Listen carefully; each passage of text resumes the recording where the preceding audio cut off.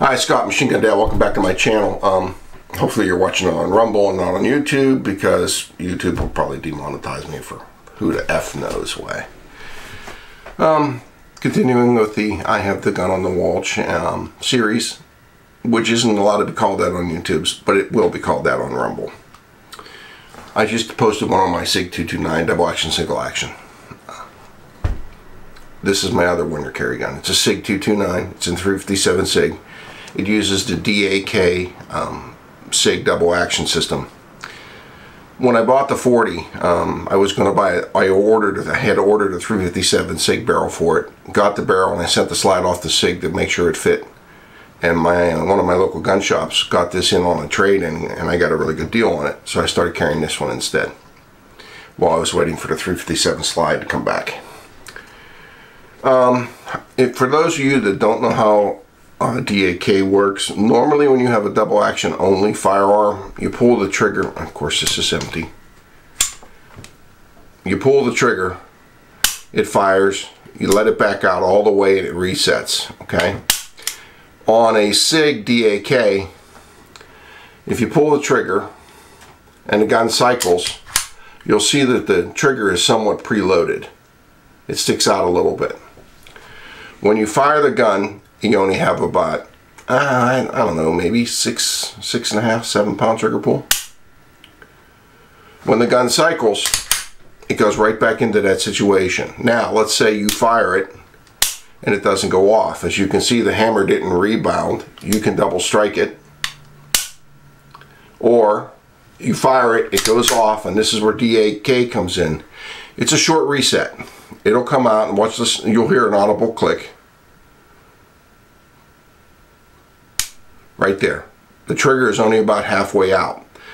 I don't know why they do it that way, but for me, having shot a double Oni Beretta and had to carry one when I was a trooper, I couldn't wear my winter gloves and fire the pistol.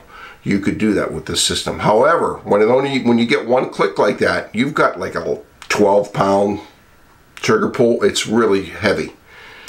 But here's the really interesting thing. If I let it go all the way out and get the second click, it drops right down to the 6 pound trigger pull, 6.5 pound trigger pull. It's a great system. So if you're a police officer or somebody has to wear gloves, you don't have to worry about that full trigger stroke to get a reset.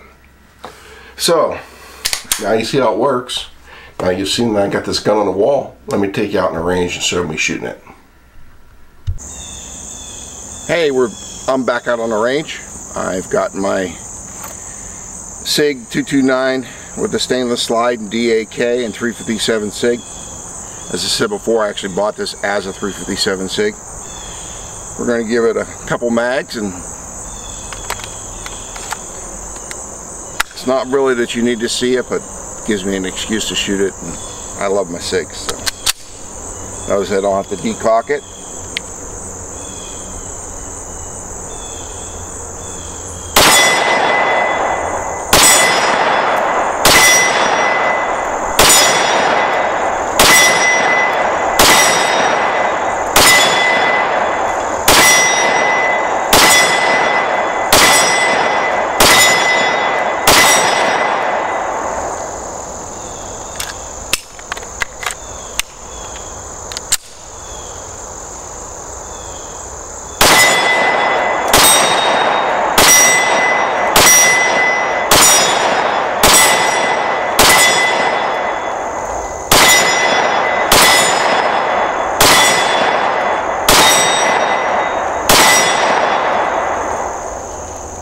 This is by far the nicest shooting double action gun I own. I think I hit every shot.